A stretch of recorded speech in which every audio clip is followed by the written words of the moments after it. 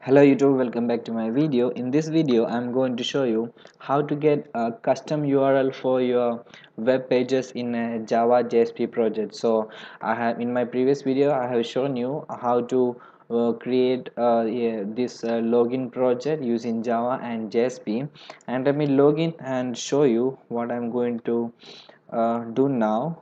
I've just logged in. The password is 123456. Okay, so I have just logged in. As you can see here, the link of my URL here, it is.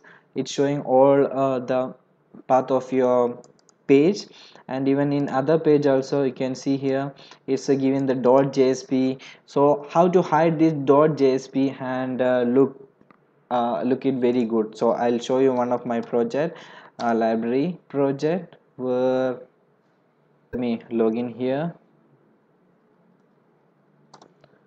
Okay, I have just logged in. You can see here the home page is admin home, and if I'm going to another one, it's admin add category. So I have hidden the .jsp extension, and for each page I have given my custom URL here. So how to do this in our this project? So I'm going to show you that.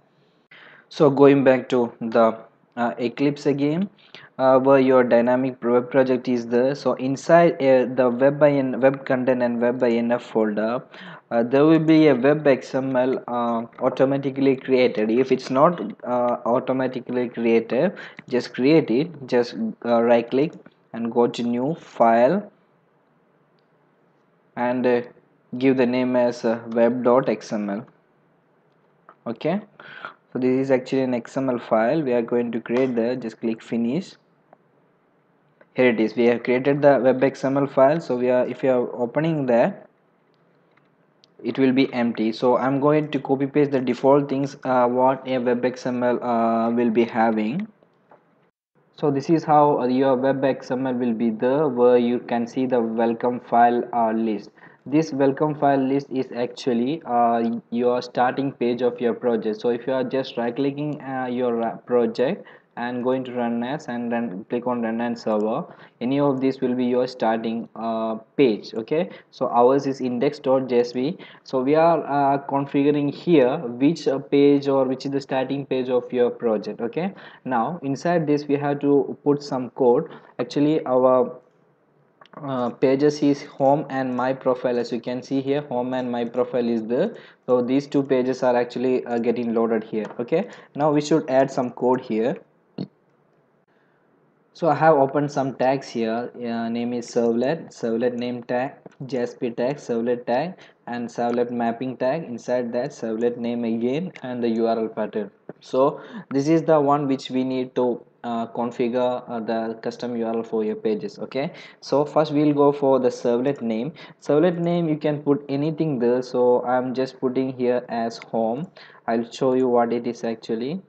Okay, servlet name put here, and here same always. Okay, servlet name should be same always here, and in the JSP file we should put the path of the JSP file. So the path of the JSP file is profile slash view slash home.jsp. Just give a slash here also, and the URL name what you want. So I'm putting it as uh, user profile, user home page. Okay, so I have just given a custom URL pattern for this home.jsp. Now let's try running this. So we should restart the server. Okay, the server has been stopped. We should restart the server if we have updated anything in web.xml. So let me start it again. I'm just right clicking and going to run on server.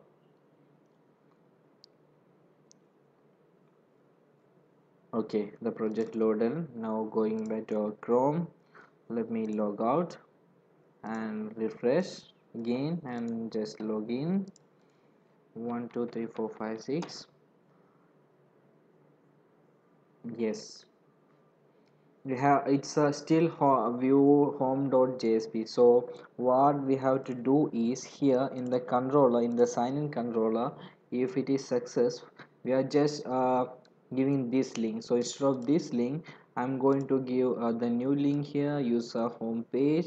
Just copy this home page link, come back here, paste it here. Okay, so it's all a new one now, new user homepage. Instead of all the complete link, we are just pasting that new link. Now let me go back to the index page again, refresh. Now login again. Wait, logging it again, submit. Here it is. Here is the link has been changed to user home page. So we have given the custom URL for the home. Now if I'm just clicking profile, it won't work. It will give a 404 error because we should give the custom URL for that page also. So going back to web.xml and copying all these again, come down, paste it here, and I'm giving the servlet name. As you can give any name here, but it is not reflecting anywhere in the front end. So it's myprofile.jsp, and I'm changing the name as user profile. Okay, I'm changing the name as user profile. Now go to the servers, restart your server again, come back to your project. Okay, in the tab we should change the tab also, like that. So here it's just home.jsp.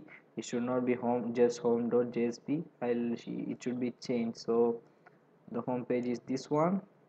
Now going to home page, in the tab section I'm just pasting these two here, and in the user home, the profile is actually user profile. Okay, come back to home, user profile, it's here. Okay, now let me copy the same thing in the my profile page also, paste it here. Yes, we are all set. Now going back to the project, logout. Okay, the logout also not work. We should add for that also. Okay, wait, yes, here it is. So in the index, from the index we can start. I'm just logging in again. Yes, we got the user home page. Now if I'm going to profile, it should take me to the user profile. Okay, so it should be take, on clicking it will take one by one as it is, as we have given the. Okay, now if I want to pass one more variable here, in any cases if I'm just passing it here, it will give an error. Okay, so if you want to, in any cases, if you want to pass one more variable there, you have to go to the web.xml, and here we can see the home page. Just give a slash and star here. Okay, now save it in the servers, just restart it, and I'm going to make a small modification here in the page. Now if the sign in is successful, I'll give the name of the user here itself. Let's see, get username and close the braces. Okay, let's try that now. Now going back to the index page again, it's all restarted now. Now let me log in again, password 123456, submit. Here it is, the username is also passing. So if you want to pass any variable after the URL, just put a star in the web.xml. Okay, it will take as like that. And the logout also will not work since we have not configured this one. So let me configure that also, copy paste everything here, and in the sign out controller just copy it, and just put the servlet name, that one. Again I'm saying you can put any servlet name. The criteria is these two should match. Okay, so it's in the controller part. Okay, and okay, now here in the also I'm just pasting that one. Now going back to the home page, in the sign out section you can see here, this is, we have navigated manually, we don't need that. Just copy all these, paste it here. Wait,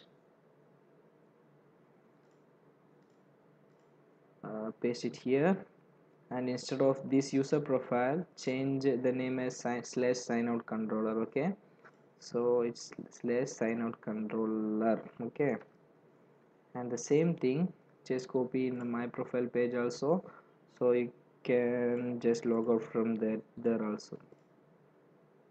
Log out here. Okay, now what just happened? Yeah, inside this. Correct. Now let me restart the server again, going back to the home page. Okay, now just log in again. Oops. 1 2 3 4 5 6. If I'm just giving profile, it will take you to profile page, home page, profile page, home page. And if I'm going to log out, you can see down the link, it's a login project slash sign out controller. Okay, it will take to the sign out controller and sign out successfully. Okay, so I have shown you how to get a custom URL for your JSP pages and hide the JSP extension. So if you have any doubt in this, please comment below. I'll be helping you.